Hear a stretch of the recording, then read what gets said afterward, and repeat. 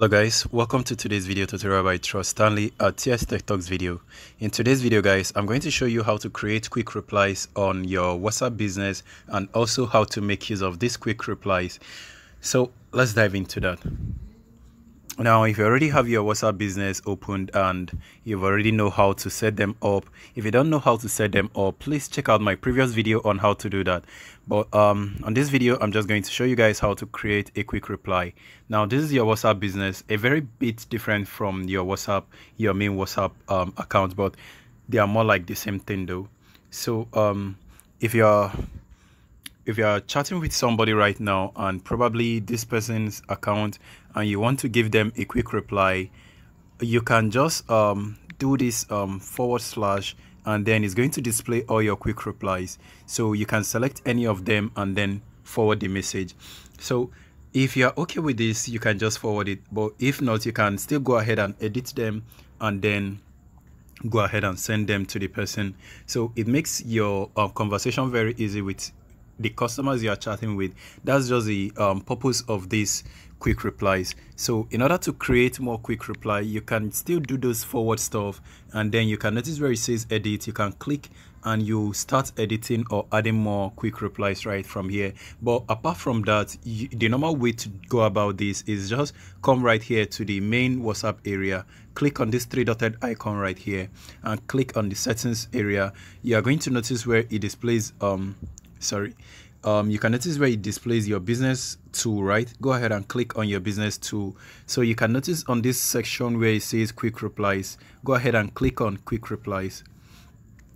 Now you can easily reuse this quick reply. You can notice the shortcuts that have been added for the quick reply that you can type and be able to display the quick replies, and more of it, how to use them. Let me go ahead and add more of them so that you'll be able to use them. And also you can notice on this section where it says create keyboard shortcuts for frequent sent message to use in a chat, type / you get, and then select the quick reply shortcut from the list. So I'm going to go ahead and add one more quick reply right here.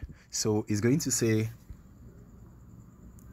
this is going to be the real message, and this is going to be the shortcut, and this is going to be the keywords that you can type that will give you suggestion on that quick reply. So I'm going to type the full message first. So I'm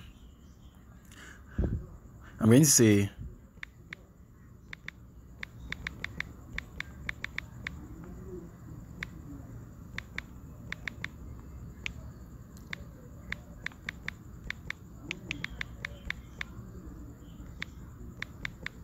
so for more detail, visit our YouTube channel, and then I'm going to have a URL that is going to be youtube.com/TS Tech Talk, which is actually a real URL to my TS Tech Talk channel.